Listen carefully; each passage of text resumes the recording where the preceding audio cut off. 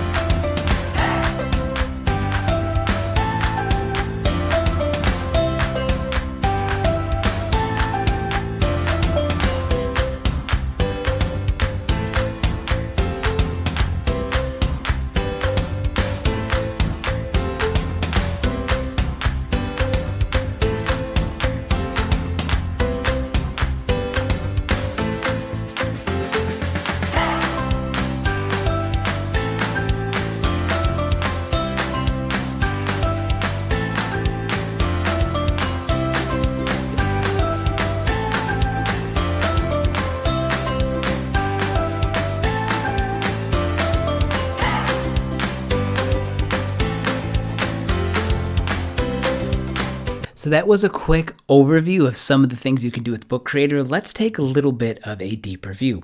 Book Creator is an open-ended creation tool that you can use for iOS or Chrome. You can use this on an iPad that is running Safari. You can also use this on any Windows laptop with Chrome or on any Chromebooks. Now, teachers and students can both create and publish books.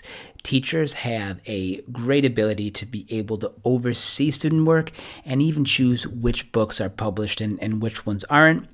Users who are using Book Creator are able to create these really nice looking interactive books that not only have text and photos, but also interactive elements such as voice, video.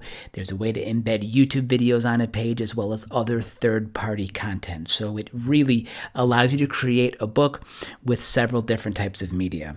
And what I like about Book Creator is it's a tool where you can make these really sophisticated, professional looking interactive books, but it's also simple enough that even a kindergartner or first grader is able to use it to create their own books and to communicate a message. And then finally, again, a nice feature that's in Book Creator is as the teacher, you have the ability to create libraries. You can either create one library for your entire class or create multiple libraries, maybe based on subject area or topic.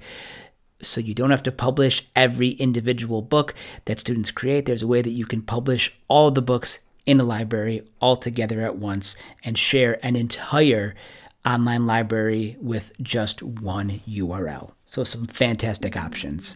In terms of how other teachers are using Book Creator, here are some examples. Things like digital portfolios, maybe a poetry book, science reports, learning journals. There's great templates in there that will allow you to create comics, and finally, any tutorial or step-by-step guide.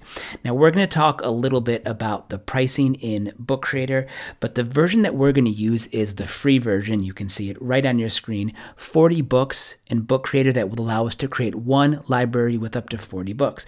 Now, if you like Book Creator, there's a way that you can either purchase an individual license with 1,000 books as well as libraries that can store up to 200 books, or there is a school and district plan that your school is able to purchase that really gives you pretty much unlimited features. That's probably the nicest plan, but there's other options as well. We're just going to be using the free one for today. So again, Book Creator is just a really fantastic tool. I think you're really going to enjoy it.